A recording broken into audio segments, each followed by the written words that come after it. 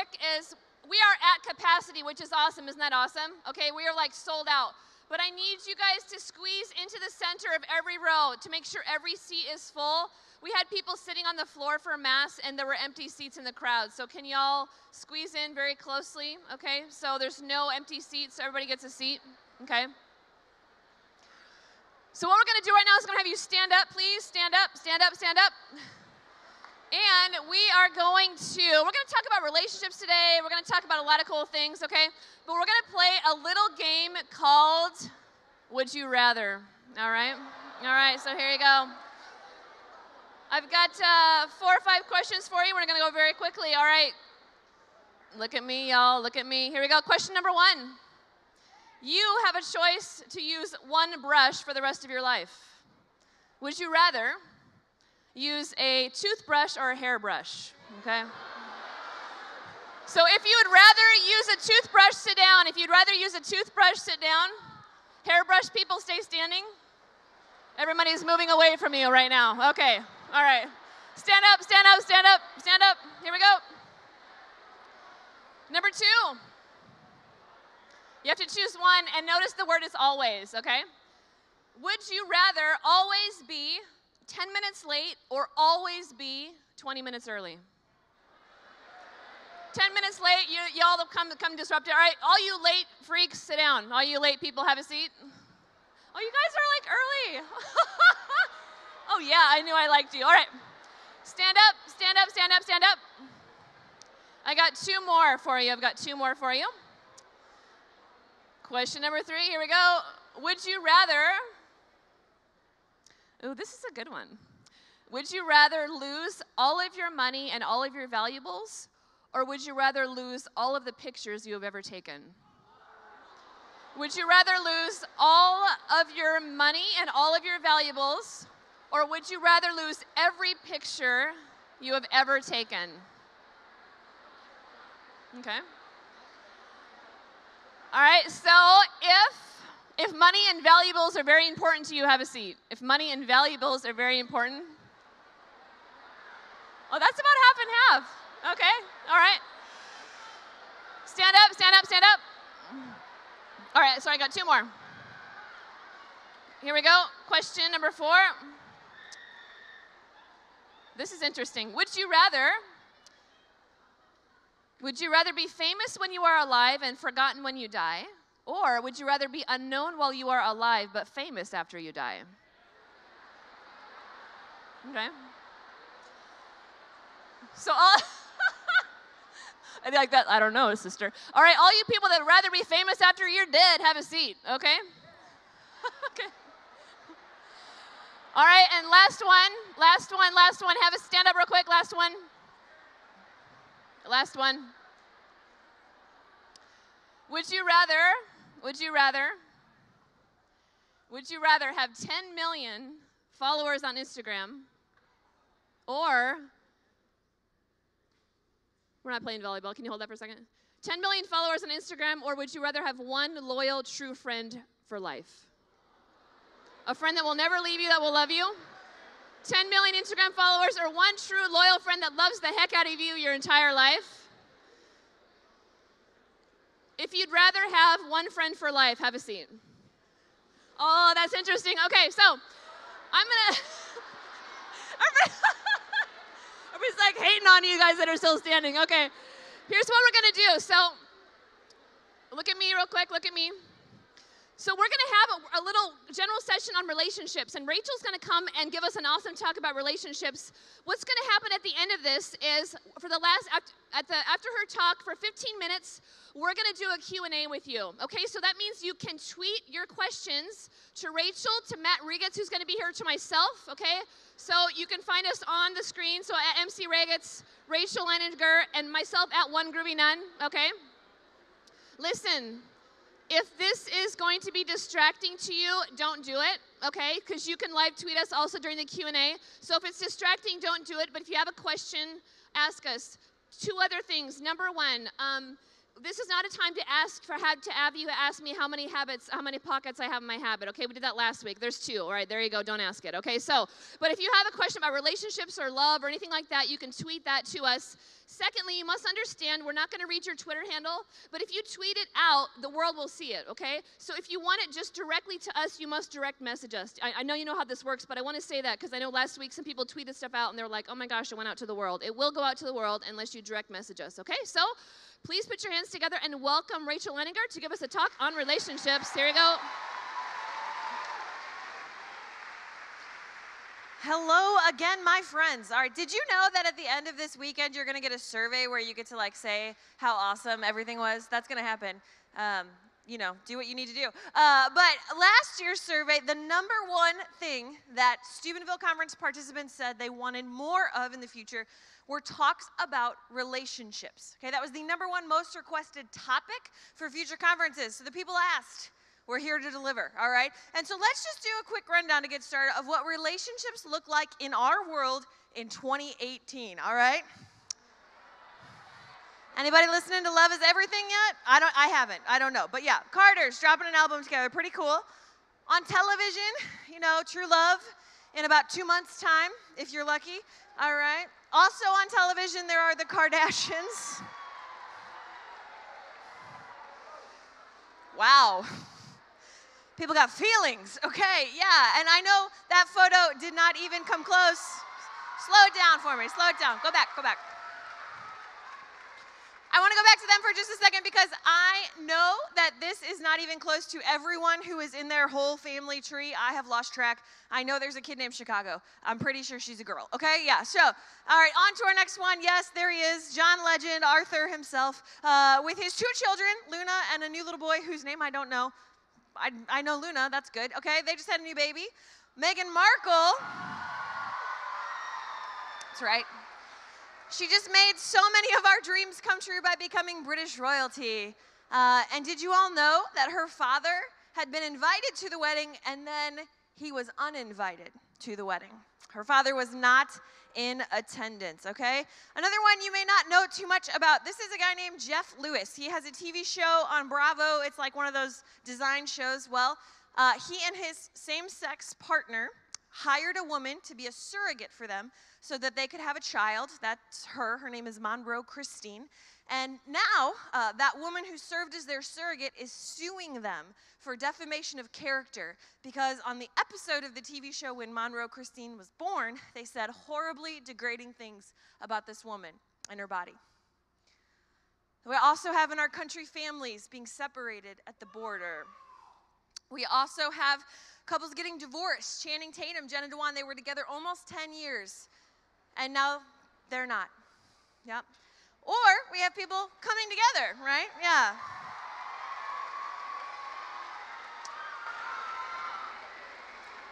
Okay, y'all seem to know, but if you don't know, this is Ariana Grande and her new fiance, Saturday Night Live actor Pete Davidson. They have been dating about as long as I have had a current gallon of milk in my refrigerator, and now they are going to get married, so there you go.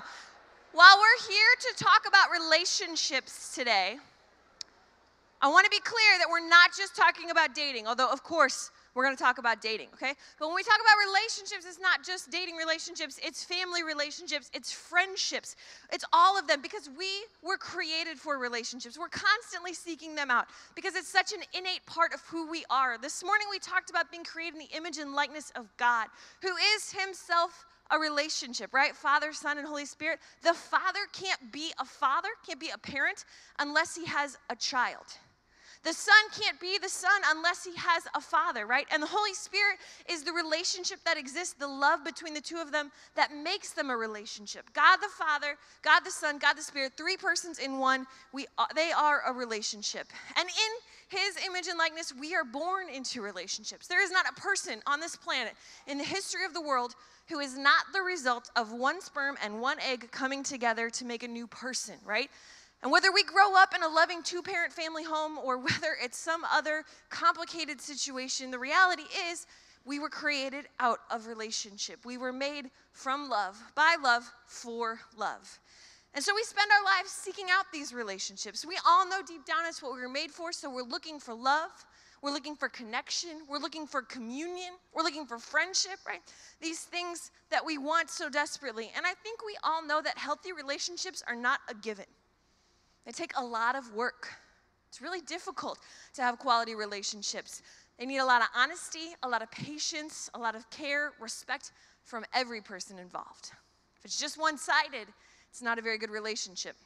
And in the short list of pop culture relationships we just ran through, some of the dysfunction is very apparent. Some of it is very obvious, right?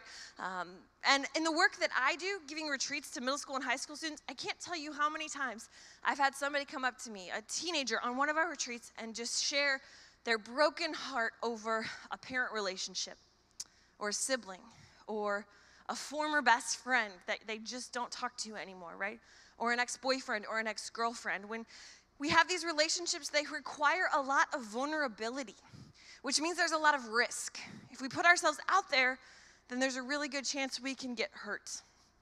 And a lot of times in our relationships, we hurt ourselves. It's a risk to be loved, and it's a risk to love other people. They may not accept or return that love. And in my own life, I've been in a number of very serious relationships. For 31 years, I have been a daughter and a sister.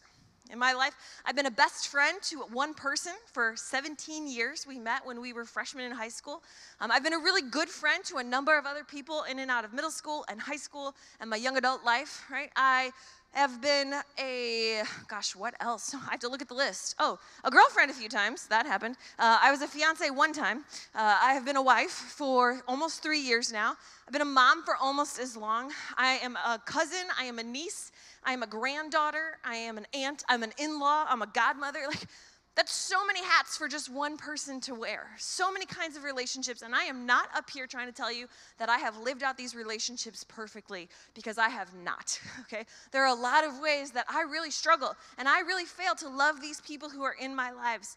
But I know that is something I could do well, something I can do well if I let God help me. Because he invented relationships. He is relationship, right? And so if we have his help in our lives, then we can have great relationships too. He's the key to having it. And the bottom line in all of our relationships is charity. The greatest commandment when Jesus was asked is love, right? Love the Lord your God with all your heart, mind, soul, and strength, and love your neighbor as yourself. That is the greatest commandment. And loving our neighbor as ourselves can be a really difficult thing. If we don't love ourselves well, and then we only love our neighbor as much as we love ourselves, well, then we're not really going to love our neighbor well, right? And we talked about loving ourselves well earlier today in our men's and women's session. We have that fuel. Once we can recognize and appreciate the good things that God put into us, then that love from him will flow out of us into our relationships with other people, our families, our friends, the people that we might date. We rely on God as the source of love. We receive everything we need to love others well.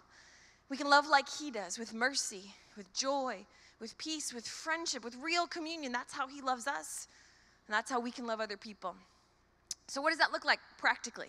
All right, well, it's not easy to do, but good news, nothing is impossible with God, all right? So if we lean on him for his help, the first thing we can really try to do is to see other people the way that God sees them, okay? Think about this person in the world that you love the most. Who is the person in the world that you love the most? Don't look sideways if they're sitting next to you. That's awkward, okay? Whoever it is that you love the most, that's only a fraction of how much God loves you. And it is very different than how much God loves the person that you love the least.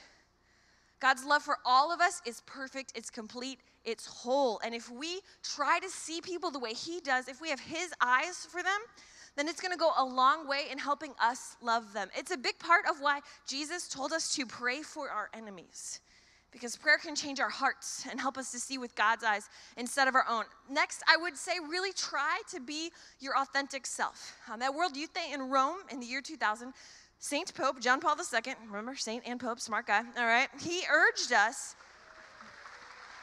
you hear that? That's for you. Okay, great. He urged us to shed the masks of a false life. He said it was one of the keys to being happy. Okay, the key to having a really good relationship is being real. Real friends can laugh and cry and be silly and be serious and be everything in between, right? And I have heard so many of you tell me that your fake friendships are exhausting. That you spend so much time and energy trying to be someone you're not just because you think it's what somebody else wants you to be? Because we're striving to fit into whatever group or whatever team or whatever. No, like, here's the thing. If we're hiding behind these masks and we do happen to enter into somebody in a relationship, then they're not really in a relationship with us. They're in a relationship with that mask. And as soon as that mask goes away, what's left, right? By trying to be our real selves, we can have real relationships. I would rather be in a relationship where I'm accepted for who I am, and I would rather be out of a relationship where I would be rejected for who I am than to be accepted for someone I'm not. I would rather have that authenticity. That is true in real life, at home, at work, at school, and everywhere in between. And now more than ever, it's true on social media. I think social media is the easiest place in the world to be fake, okay? We are all carefully editing and revising every image and every tweet, trying to maximize our appeal to whatever audience we think is perceived, right? And I don't think most of us are doing it intentionally. Just kind of a natural thing that what we do. We post our highlight reel, right? These are some of our highlights in our lives, in my family, right? This is what I want to share with the world because it's some of my favorite things about my life, but that doesn't mean it's the whole story. And let's be honest, when we're fake on social media, a lot of times it isn't intentional, but what else is a Finsta for, right? That's what it's for. And I know that many of you here are probably on social media, and maybe you didn't bring your phone this weekend. Maybe your parents or your youth minister made you leave it at home, but when I search our hashtags for this conference, I don't see a lot from you. And I know when I was in high school, early on, before I got brave about sharing my faith with other people, it was really easy for me when I was coming to something like this, and my friends at school would ask me where I was, say, oh, I'm just going out of town. I'll be back Sunday, and leave it at that. If you do have your social media here with you this weekend, I want to challenge you to be bold, to be brave, to put it out there that this is where you are and this is what God is doing in your life, right? As we strive to be our authentic selves, we will unintentionally give people permission to do the same.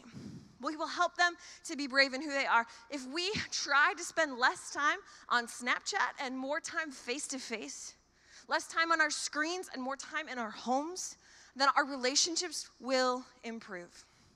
And another key to having great relationships with your family, with your friends, with somebody who's cute, has a little potential, you know what I'm saying, all right, is by embracing this virtue of chastity. I want to talk to you about this for a few minutes. It's something I love so much. And maybe you don't know much about the word chastity. Maybe you've never heard that word before, right? Maybe you've heard some really bad chastity talks in your day. I know they're out there, okay?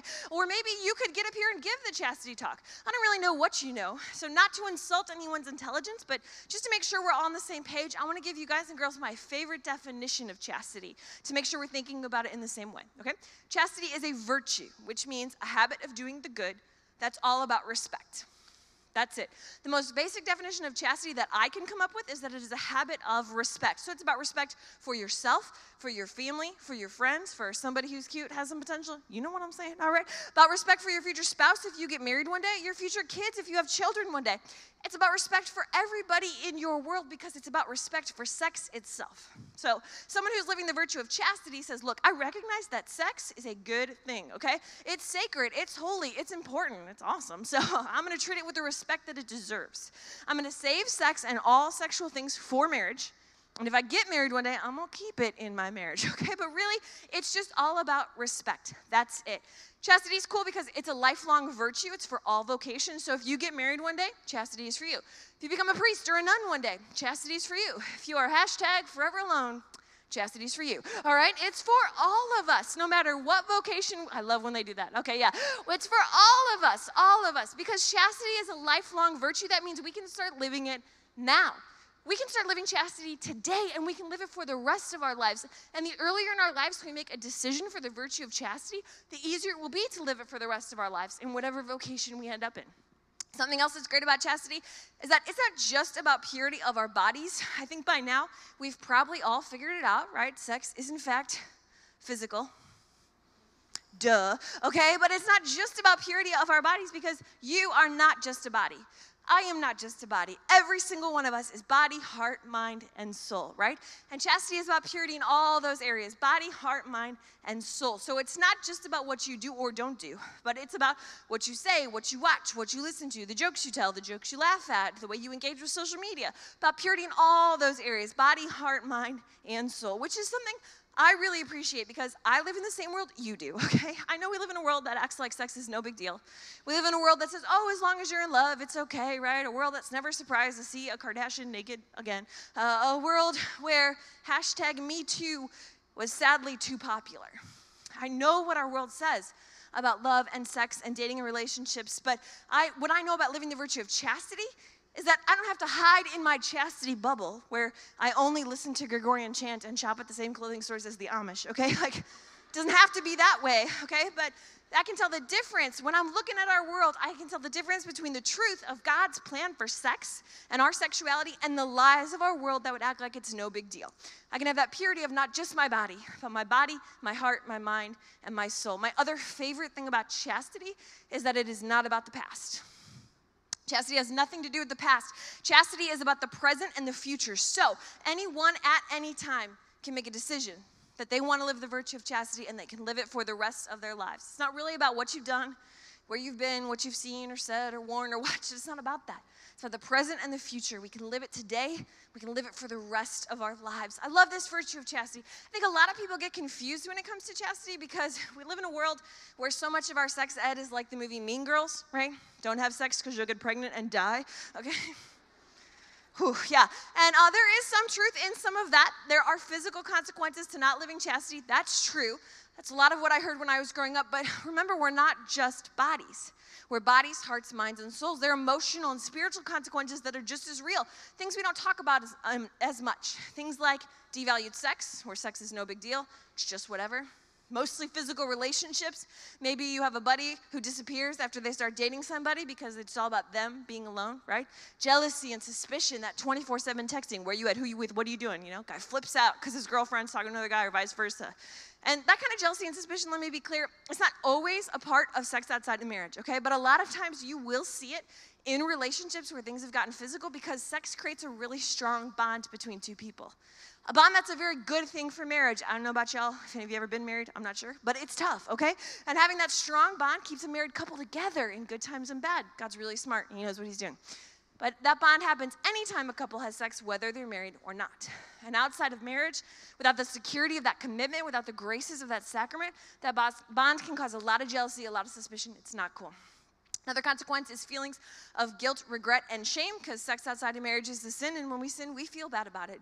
And maybe not right away. I know plenty of people are like, oh no, I'm good, I'm just living my life, YOLO, or whatever. All right, and here's what I'll say. At 31, I am married. I have a lot of friends who are married. I have a lot of friends who have chosen chastity, who saved sex for their marriage, and have never heard one of them on their wedding day or any day after look out and be like, yeah, you know, I guess all this is pretty cool, but I don't know, I really wish I would have slept with like 15 other people first. That would have been awesome. No one's ever said that, okay? I don't think anybody's ever going to say that. No one ever regrets chastity. But I have other friends who have made different choices, and when they look back on their lives, they go, oh, I wish.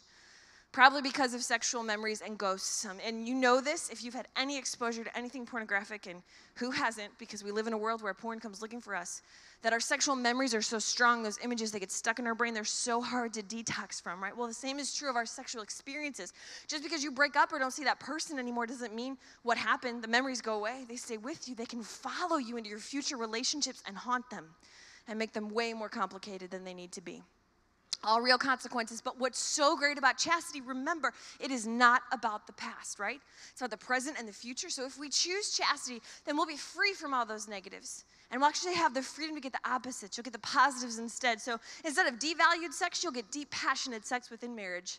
And as a married lady, I would just like to say, 3 kids in 3 years. Do the math, okay? Was that TMI? I don't care, I'm married. All right, instead of, I tell you, sex is good. God made it good. Oh, stop, now I'm blushing, stop it.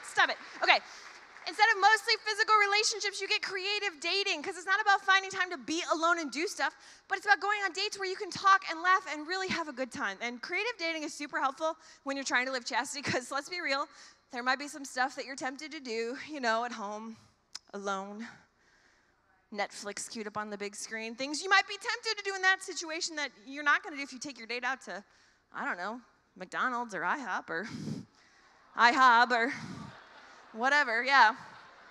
If you did that, you'd probably get arrested, okay? It'd be really awkward. So, creative dating, super helpful. Instead of jealousy and suspicion, you get a solid foundation of trust. Because you know this person that you're dating, they're in that habit of respect. And no matter where they're at or who they're with, whatever they're doing is respectful of themselves, of you, of everyone around them. You have to worry if they're not by your side 24/7. There's a lot of freedom in that. And instead of guilt, regret, and shame, you get strong self-respect and self-esteem, because you know that if somebody wants to date you, it's because they like you. They think you're funny and you're cute and you're smart and you're interesting, and they just want to know more about that. They're not trying to get something from you or prove anything to their buddies, not trying to fill some hole in their heart. No, they just actually like you for who you are. But the other reason why chastity increases our confidence is because when you're living chastity, you know that your worth does not hang upon your relationships. Maybe you've seen people like this who go from guy to guy or girl to girl. They can't ever be alone. They don't feel good if they're not dating somebody. Yeah, if you're living chastity, you know your worth doesn't come from your love life. Your worth comes from God, and nothing can mess with that. It's a lot of freedom in that. And instead of sexual memories and ghosts, you get healing of past experiences, which has nothing to do with who I am or who you are, but everything to do with who God is. It was in our first reading this morning. Jesus says, "Behold, I make all things new." That's me, that's you. If we've messed up or made mistakes, done or said or seen things we wish we hadn't, God can heal us. He can help us to move forward in real freedom. And I know that these benefits of living chastity are real because I'm experiencing them in my own life, okay? First time I ever heard about chastity, I was in middle school. I think I was in 7th grade. Some lady came to talk to my class, and the gist of the message I took home was, don't have sex until you get married because God says so. And middle school me was like, okay, sure. And it was when I got into high school that I started to learn so much more about what chastity really means, that it's not just don't have sex, but it's have God's plan for sex and your sexuality. And so I started trying to grow in this virtue of chastity, trying to live it in my own life, and that was really helpful when I had my first boyfriend, which was when I was a sophomore. So there was a boy that I liked a lot. He was a year older than me. I mentioned him last night.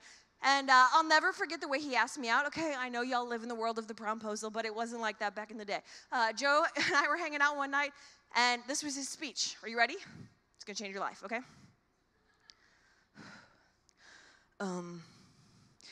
Hey, Rachel. I really like you, and I think you might like me too. So I was just wondering if maybe you would want to, like do something sometime. And I said yes, and then we started dating. That's it, okay? It's not complicated. You just have to ask. And in person, if you text us, we talk about you behind your back, okay? So we started going out, and it was in March of my sophomore year of high school, and I'll never forget the time of year because our first date ended up being on a Friday in Lent. And so we were like, what are we going to do for our date on a Friday in Lent? And so we ended up at the fish fry at the parish, which was so not romantic, right? Me, Joe, the Knights of Columbus, nobody wants that, okay? But really, I didn't care. I was on a date. And our first kiss was a couple weeks later on Good Friday. Yeah. Me and my friends, we started calling it Good Friday because it's good. And for our 1-year anniversary, he actually made me a scrapbook about our relationship. It was called the Rachel and Joe 1 Year and Forever Anniversary Book. Ticket stubs, inside jokes, pictures of us. Super cool. Guys, write this down, okay? And we had this awesome relationship. Like I said, we started dating March of my sophomore year of high school, and we broke up in September of my sophomore year of college. So we were together for 3.5 years, which I think is pretty good for your first relationship. I'm not sure. It's just my life, okay? But here's what I do know. I know the reason why that relationship was so good. The reason why that relationship lasted for so long is because Joe and I, we had both chosen chastity before we ever knew each other. So we brought that into our relationship. Not sexual memories and ghosts of other people, but just a desire to really love and honor and respect each other. And we did a really good job living this virtue. Not that we were perfect, okay? We weren't perfect because, He was really cute, and I'm really cute. And when two people are cute, you struggle, right? Science, okay? Yeah. Not that we were perfect, but we did a really good job.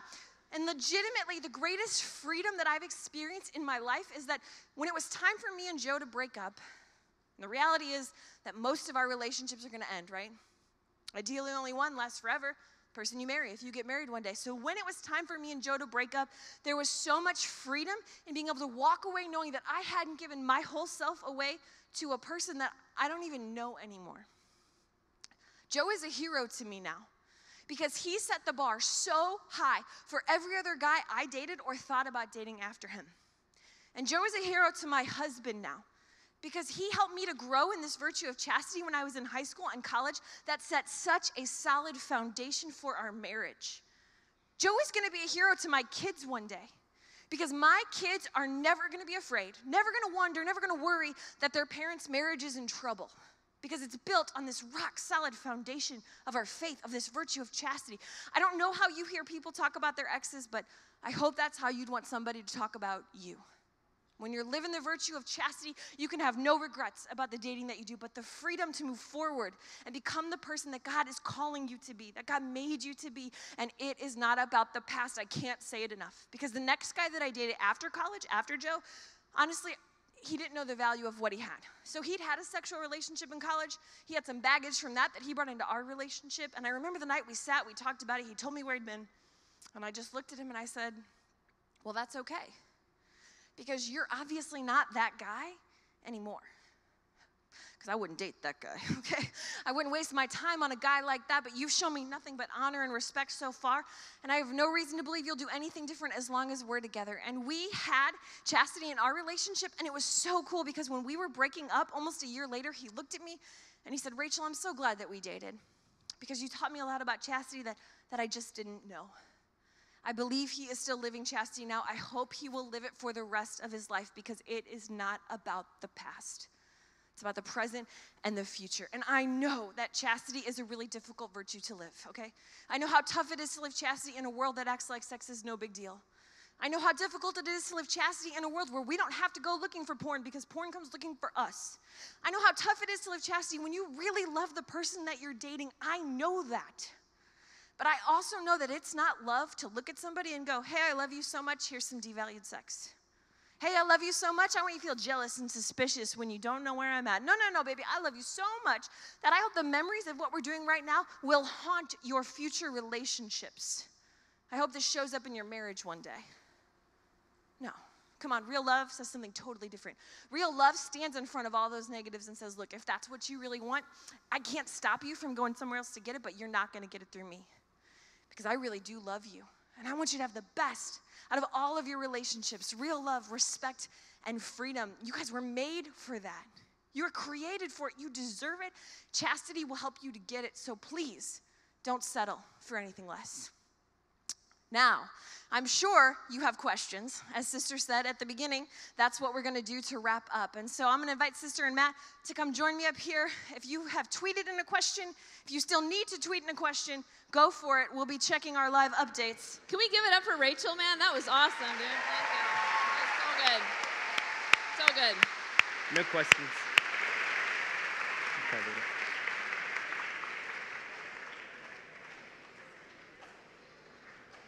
All right, y'all, here we go. You ready? Okay, so here's what some of y'all have tweeted to us about just various things. So I'll just start. Okay, so one of the questions I have is, how do I strengthen a friendship that has hit a low point? How do I strengthen a friendship? And I think what Rachel was talking about, charity, she's talking about love. And to love is to will the good of the other, which is what she was talking about. And so for us to receive a friendship, to receive a relationship, which means I have to see them as a gift. I have to be interiorly integrated on that road of holiness and integration myself, and I have to be able to reverence them. And what I give to them is as a free gift, right? As a pure gift. They're not my possession. They're a gift to me, and I reverence them, and I give them back to God, okay? But I think you have to understand, like what we talked about before, relationships are a two-way street. So if you're getting to the point to where your friend's not responding, or you're the one who's doing all the work, so to speak, in a relationship, I think if we'd have to be quite honest with ourselves, maybe it's time to have a talk and say, like, what's going on? What's happening? And then we have to decide, is that really somebody who's really willing to invest in you, because you do deserve the best. And not everybody's going to be a close friend. So to look at that and say, how is that relationship going? Is it leading you closer to God? Is it giving you life? Is it bringing you freedom? What's the fruit? What fruit is the relationship bearing that will tell you very clearly on what kind of friendship it is? And then you get to decide whether it's a friendship you want to keep or not. So, yeah.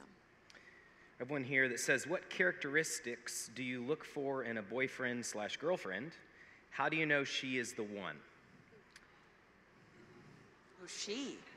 So to cover that very in-depthly right here. Here's one thing I would say, and I learned a lot from my wife about this. So this is kind of like, looking back after being married. But my wife made a list, unbeknownst to me till we got married. Which was a good thing, because it meant, I guess, most of her list worked out. There was one exception. I'm not really a big dog fan. I love y'all, but dogs, I'm just not a dog fan, so I didn't measure up to that one, but she made a list, so she was very clear in her mind. And I would say this to anybody that's like looking for qualities. Here's the thing: if we brought a bunch of you up on stage and said, give us your qualities, some of you would say honesty, respect, right? Those are good things. Here's the problem with just the words: that they don't actually tell us when it's happening. So we're not sure if we can measure it. So I would say be even more specific than just honesty, like never lie to me.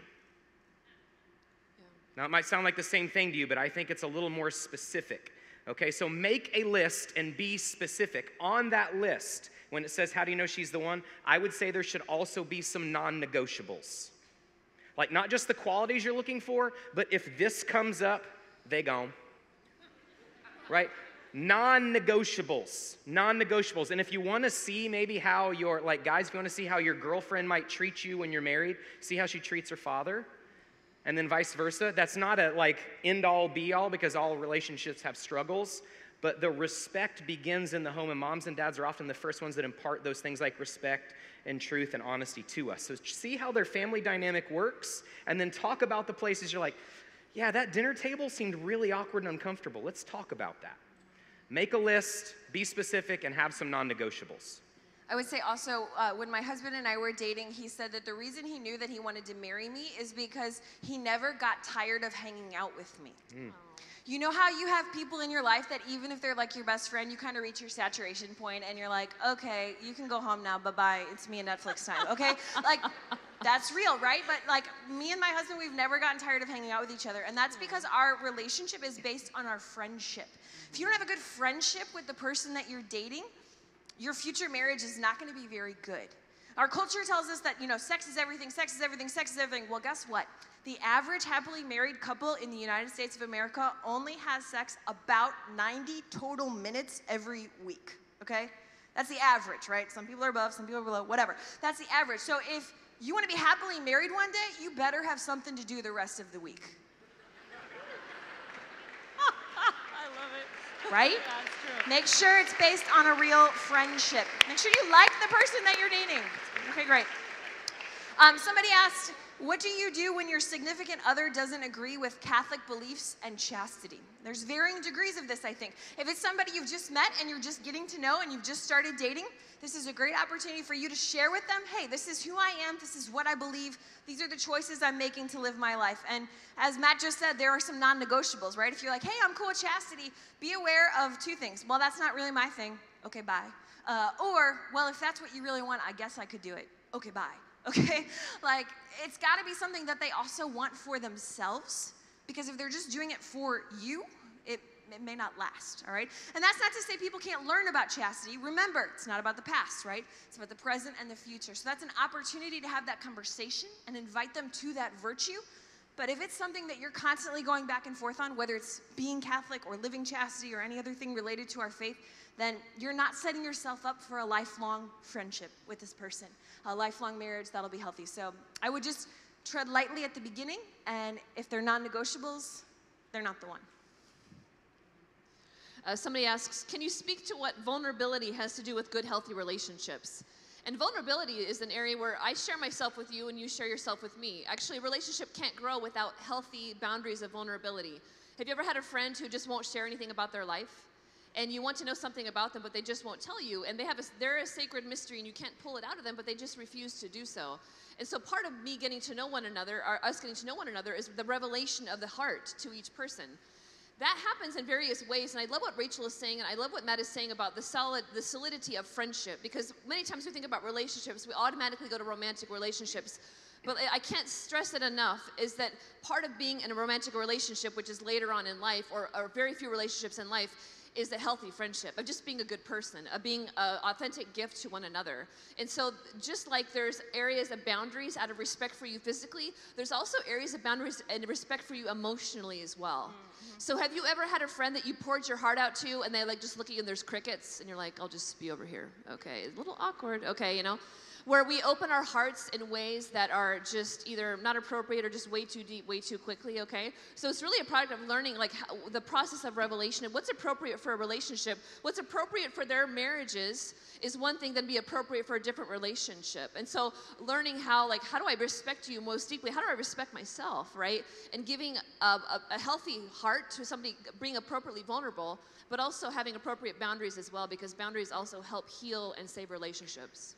I remember when I fell in love with my wife, it was that moment that the vulnerability switch went off. And I remember that I cried. You can make a noise there. When I cried, thank you. Now I cried, and I felt my heart open up. I was like, I'm going there, right? I'm going there. So I think it's very true when Sister says that there's boundaries too. I'm not asking that every person you date to get all vulnerable with. You need to know how to guard that spot for your heart, because I realized once I'd gone there with my wife, like that was a turning point for us when I truly, I would say, gave more of myself to her emotionally, and then the rest is history. We got a bunch of kids and we're married, so. Okay. So what you're saying is you were the Grinch. Your heart grew 3 times that day, and now you have children. Yeah, but there wasn't a movie about it. It was very brief. I'd watch that movie. Okay. All right. The beard, really? Okay. Somebody asked, heartbreak. How do you deal with it and help others cope with it as well? Right. Part of being vulnerable, part of risking is heartbreak. That's inevitable. And so when I think back to when I was dating, or when friends of mine were dating and things would end, a couple things really helped. One, to focus on the positives, not in a dwelling way of like, I just wish it was like that again, but to focus on those positives and thank God for them. I learned this, I grew this way, I developed, these characteristics that are gonna benefit me in the future, right? To be grateful to God for the good that happened, but also to trust in God's plan for the future, right? Okay, because when I broke up with that guy after 3.5 years, who I thought I was going to marry, right? You don't date somebody that long if you don't think it's going somewhere, all right? It was able to say, okay, God, this was a great relationship, and you have something better planned for me? Like, I can't wait to see what that looks like. So to trust God with that future, to stay busy and lean on your friends are really good ways to move forward and heal. I've been broken up with. I've broken up with people. And that's the design of dating. Dating is for dumping. Things you didn't think you'd hear on a Saturday afternoon. Yeah. There you go, right? And that's not like, that shouldn't be bad news. I'm not saying like you need to do that now. Like I don't all need to go have talks out there and break up. But I'm saying like, if what Rachel said is you're going to end up with one person, then the design of dating is to kind of figure this whole thing out, right? Is to find that perfect person that God has intended for you, or that perfect vocation that God has intended for you. So it's going to happen, and heartbreak is something that I've had to deal with, my wife and I've had to deal with, and I will tell you that when we got married, we had to talk about our heartbreaks. So just like Rachel said earlier too about those conversations with people, you're gonna have to talk about your past and your heartbreaks. And I would love to talk about my past in a way too that would be beneficial for that person that I used to date, but would also be beneficial for my own marriage. Somebody is asking about a couple things. They ask about how do you get out of a toxic relationship, okay? And then what do you do about depression and a friend who's suicidal, okay? So this is part of us being attentive to the human person. This is why, my dear friends, we must be attentive to one another. If your relationship is toxic, it is time to get out now, okay? So if your partner is hurting you, if they're abusing you, if they're putting you down, if they're taking things from you that are not theirs to take, it's time to get out. right? That relationship most likely will not get better, and you deserve better. And it's difficult at times. I know I stayed in a number of toxic relationships in my life, horrendously toxic, abusive relationships in my life, because I didn't think I deserved any better. And at the broken part of my heart were these unhealed wounds. There's always reasons why we do what we do. I was doing what I was doing because I thought I was trash. And it wasn't until I was willing to allow authentic love into my life, a huge transformation in my life that happened very slowly over time, that I realized that I'm worth something. So I can tell you, as a woman who's been in really horrible, awful, toxic relationships, my dear friends, men and women, you're worth more, okay? I want to tell you also that part of us being loving one another is to notice when people are not well. If there's a friend in your life that's missing, if there's a friend in your life that doesn't seem well, many times we wait for people to come and talk to us and say, hey man, I'm suicidal. And that day might happen, and that day might not, and that day might come way too late. So you and I, and our love for each other, and our willingness to will what is good for another, we must look out for one another. We are our brother's keeper. We're in a fellowship, and we love each other. If there's somebody in your life that seems depressed, somebody in your life that's not around, reach out to them and ask them how they are, okay? Yeah.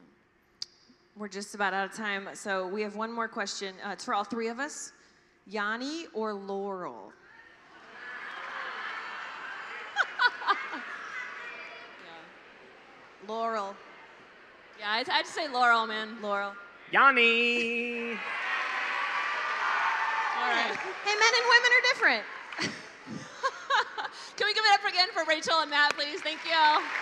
Thank you very much.